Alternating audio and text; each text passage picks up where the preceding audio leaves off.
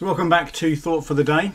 We're going to begin looking at a series about the life of David from the Old Testament, particularly from Samuel, and then just a little bit into 1 Kings. So before we begin that, we're going to commit our time to the Lord. Let's pray. Loving Heavenly Father, as we come to you this morning, we ask that you would open your word to us. We may pray that we might understand more, yes, about the life of David, but about how David points us to the Lord Jesus Christ and how he helps us to understand ourselves in these days. So we pray, Lord, that you do your work in our midst, and Lord, that you would be gracious to us for Jesus' sake. Amen. So I'm just going to read to you one verse from 1 Samuel 16, and I'm going to read verse 7. It comes in the context of Samuel looking for the next king of Israel, and he's looking at the brothers of David, who is to become king.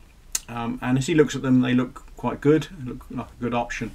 But this is what God says to him. But the Lord said to Samuel, "Do not consider his appearance or his height, for I have rejected him. The Lord does not look at the things man looks at. Man looks at the outward appearance, but the Lord looks at the heart." So as we're going to come to think about the life of David, let's just have a think about how we come to be where we're at the particular point as we read 1 Samuel chapter 16. The history of Israel, as it were, as up to this point. If you remember that they had gone into Egypt, they've been persecuted while they're in Egypt, they've grown in great multitude. God in his grace delivers them through Moses. They cross the wilderness, takes them more time than it should have done, but they eventually end up in the promised land, the land of Canaan. As they go into the land of Canaan, Joshua is used by God to conquer the land, and finally the people are settled into the land. But when they're settled in the land, they begin to do their own thing, really. They begin to forget about God, begin to do exactly what they pleased. Well, that period is punctuated by those that God raises up to rule over the people, or to lead the people in that particular time. They're called judges. As we come into the time of the kings, what we discover is that the last judge, who is Samuel, is wanted, or the people want to replace him as judge. They want their own king. They want to do their own thing. They want God to give them a king, and so they seek one. And God gives them a king. He gives them just exactly what they want. He looks exactly like a king should. He has all of the characteristics that a good-looking king should have. And Samuel chooses Saul, and Saul is to be the king, and he's head and shoulders above the rest. He looks the part, and he leads the people of Israel. Well, it all starts off quite well, and then it goes badly wrong, because King Saul, he doesn't want to have anything really to do with God. The power goes to his head. He just wants to do what pleases himself, and so in the end God decides that he will take the kingdom away from Saul, and that he'll give it to another. So we come into this particular point when we come to think about the life of David. Saul disobeys God. God takes the kingdom, or tells him that he'll take the kingdom away from him, and he tells Samuel that he is to anoint a new king. So Samuel is instructed to go and find this new king. Who will God's chosen king be? That's the big question as we come into this passage, and we have that answered. It's going to be one of Jesse's sons. It's going to be one of Jesse's sons. So which son will it be? Well, Samuel would have fallen into the trap that the people had fallen into, really. That he was looking for one that looked like a king, who had the right poise and the stature and all the kind of things that you might expect a king to have. And so he is with Jesse's family, and Eliab comes before him.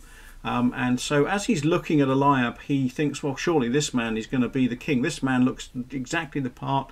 He carries himself like a king should. I'll anoint him. Well, God at that moment speaks, and he speaks that verse that we read.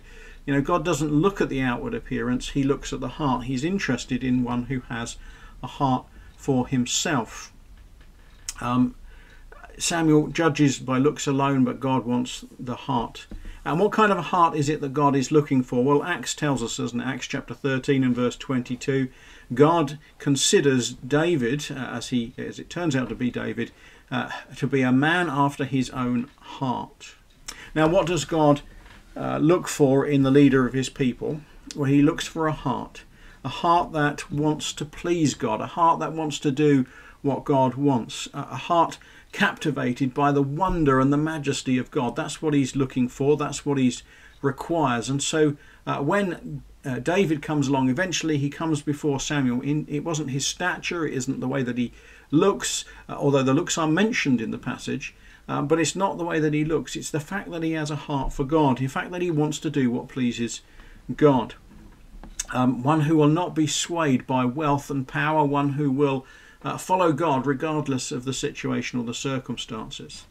And that's exactly where we end up when David comes along. He is one who is a man after God's own heart. He is God's choice. How do we know that? Well, we know that because David the psalmist, David the one who went out with the sheep onto the hills as he was all alone. And what's he doing while he's there? Well, he's reflecting on who God is. He's reflecting on the character of God and the wonder of God. And we know that when we read the Psalms, don't we? We delight in what David has written for us as he tells us about the wonder of his God, the majesty of his God. David's looks are secondary, as it were, in the passage. Yes, he's good looking, and that doesn't go against him, but it's actually the state of his heart that is the key issue that is being considered in David's life as to whether he should be king. Well, the two things that David help us to understand as we think about this little passage.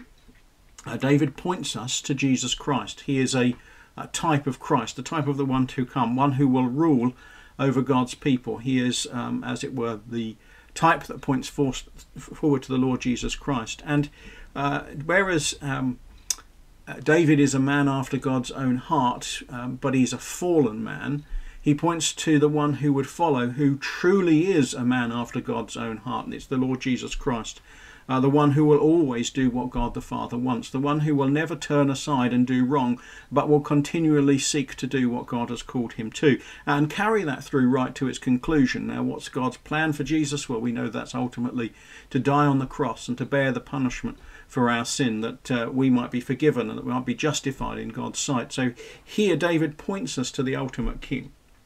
Second thing, whatever you think matters in this life, whatever it is that you think that you've got before you today that is of such great concern, actually the thing that matters to God is the state of your heart, the state of where you are before him, where you are walking with him, what you are doing, as it were, to respond to his majesty and his glory, and to seek him. So what David shows us is that we should be those who seek after God with our hearts, that we should be those that seek to have him part of our lives. First thing that we need to do is have our hearts made right. We need to repent of our sin and seek the Lord Jesus Christ as our Saviour. We need to be those that recognise that we cannot be right with God, that our hearts aren't right with God until we have trusted the Lord Jesus Christ. When we've trusted the Lord Jesus Christ, well, then it doesn't stop there.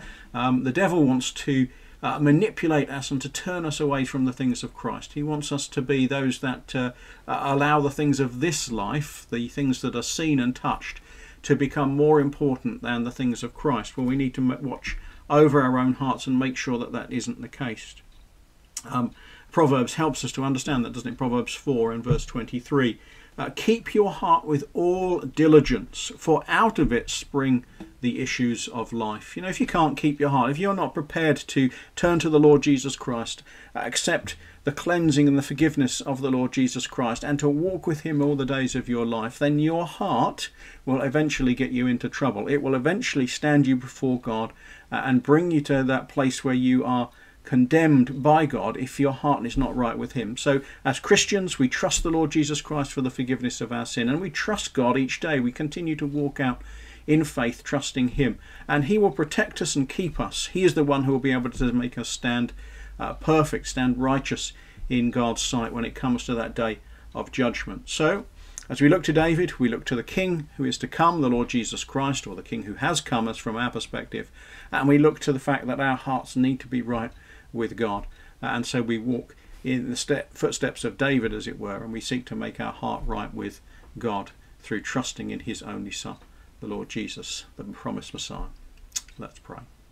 Loving Father, as we have thought about your word this morning, we've thought about David. We ask, Lord, that we might be like him, that we might be said of us that we are men after, or men and women after God's own heart, Lord, that we would put him first and seek him in these days, Lord, that more than that we would guard our hearts and seek to make sure that we are in a good relationship with the Lord Jesus Christ. So we pray that you'd help us with this, and we thank you for our time this morning. In Jesus' name, amen.